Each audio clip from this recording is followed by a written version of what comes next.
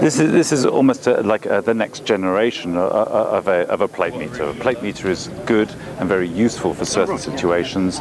This will be able to provide more data, more accurate data, quicker data and more precise data than we would be getting from a plate meter. It's essentially ultrasound sensors that send sound down to the ground and measures its reflection back to the sensors at the bottom of the units here, and that will tell you the height of the grass. From that we can work out the grass cover in kilograms of dry matter per hectare. You use this in conjunction with a handheld smartphone, so it's relayed data back to that all the time, as well as to your computer through the website, the Grassometer website. So a plate meter would have just told you the readings in the field. You have to note that down and take it back to your computer. This automatically relays it back to the base and also back to your handheld iPhone or smartphone. And how much will one unit cost for dairy farmers? It's expected that it's going to be around about £1,600. That's an estimate at the present time, inclusive of VAT. It will be available from now, but today is its first date, it's its launch date, so to speak. Thank you very much.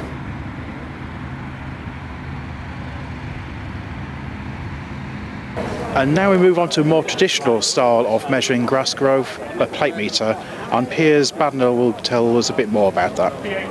Using a plate meter is about measuring and understanding how much grass there is there and then allocating it through the season.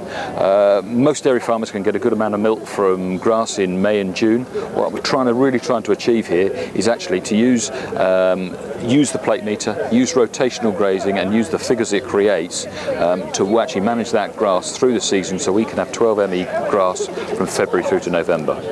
Grass is really cheap feed. What we need to do is make the most of it. So by using the plate meter we can measure it, and then we can basically allocate it through the year. We can keep on top of it. If we let it get too far away, the plant actually wants to put a seed head up and therefore goes into a more lignified sort of state. What we're trying to keep it is in a vegetative state.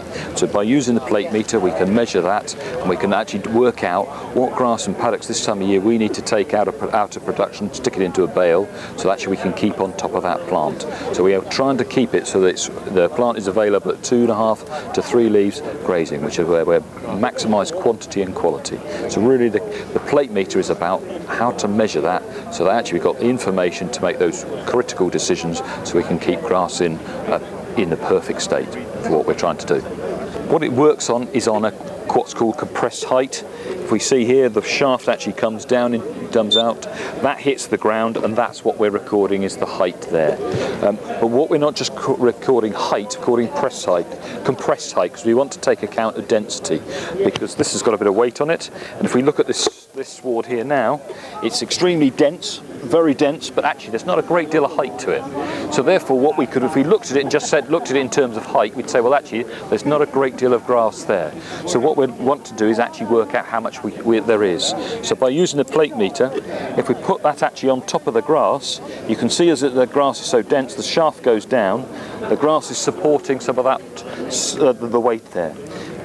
That then gives you your compressed height there, and as we go across fields, as we do that over and over again, we can see the machine is totting up the figures. So that's just basically the compressed height. In the box there's a calculation that works out how many kilograms of dry matter per hectare there is.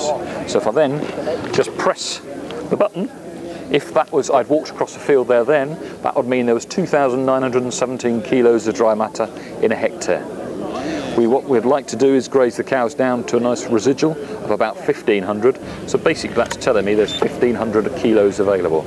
So we can be extremely precise on how we allocate grass to those animals.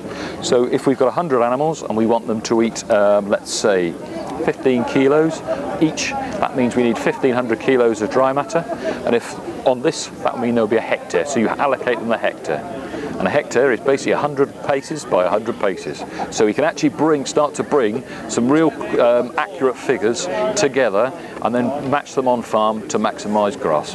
They're about £400. If you don't use them and you don't use them properly, it's the worst £400 you'll ever spend. But if you use it and utilise it, I think you can get a payback on that certainly within a week or so. It's really about using those figures. It's a real leap forward in grassland management and utilisation.